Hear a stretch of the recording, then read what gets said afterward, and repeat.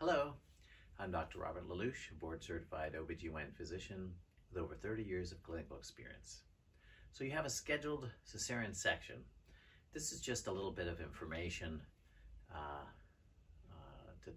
for you to know before you get to your surgery.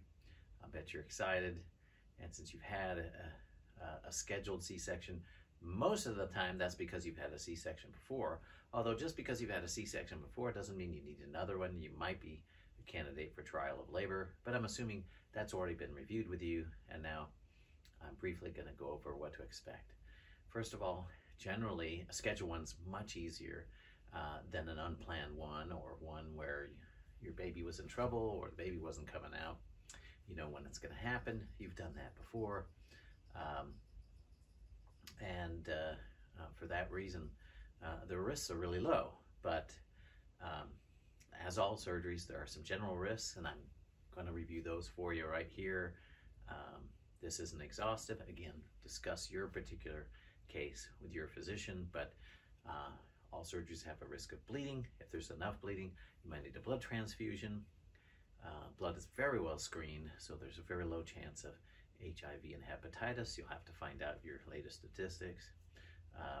And also your iron levels beforehand will give you an understanding of how high that risk is. There's a risk of infection. They generally give you some antibiotics beforehand. If you have particular allergies, make sure your physician is aware of those. That helps reduce the chance of infection. There's a risk of anesthesia. Generally, for scheduled C-section, that's a spinal, but there it might be general, where you go to sleep, might be an epidural, but generally it's a spinal, and the risks of that are quite low, but you will discuss that with your anesthesia provider in more detail. There's also risk of injury to adjacent organs. That means when you put sharp instruments near the human body, there's a chance someone will get cut or injured that wasn't meant to. It means doctors are human and errors occur. Things that can get injured are bowel, bladder, blood vessel, and baby.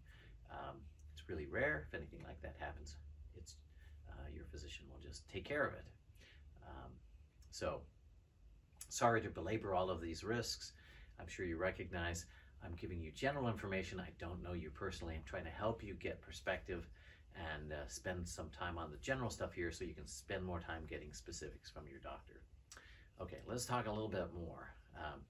Generally, we want you to not eat after midnight. It depends on whether you have a morning surgery or an afternoon. There is some variation on that.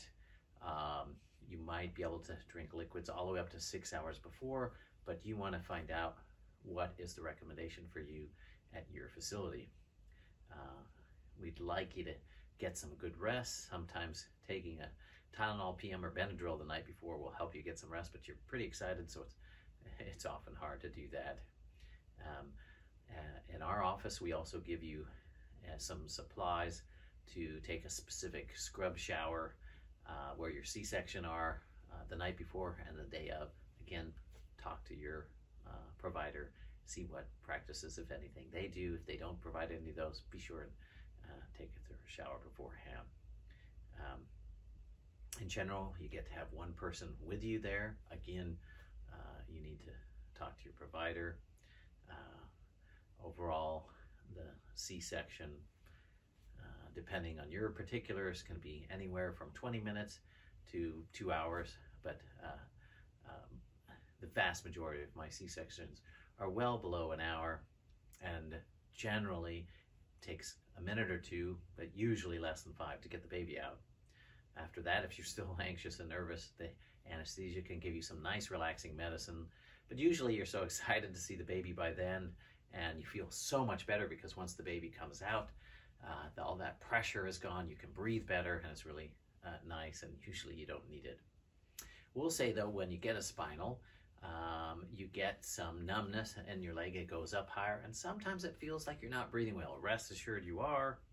They've got monitors, they know that you are, but because the spinal can affect your ribs, your brain knows that you're breathing by feeling your ribs, and when it doesn't feel those, it kind of thinks, am I breathing? And it can make you feel a little anxious and nervous. We'll guide you through that. Your support team will guide you through that, but the good news is that's just a couple of minutes till the baby's out, and then that sensation goes away. okay? On the average, you'll stay in the hospital for 2 days if you're low risk. It can be up to 4 days without with minimal requirements, and those are just the averages, okay? And generally, we don't want you to drive for a couple of weeks, and we follow you up in 4 to 6 weeks. Again, those are general guidelines. You will be provided, or you should be provided with more detailed information afterwards and when you get the discharge. So don't worry about the specifics. They will be provided to you. This is to just give you a little bit of sense of what to anticipate. I know you're excited to have your child. I hope all goes well with you, and I hope you found this helpful. Thank you.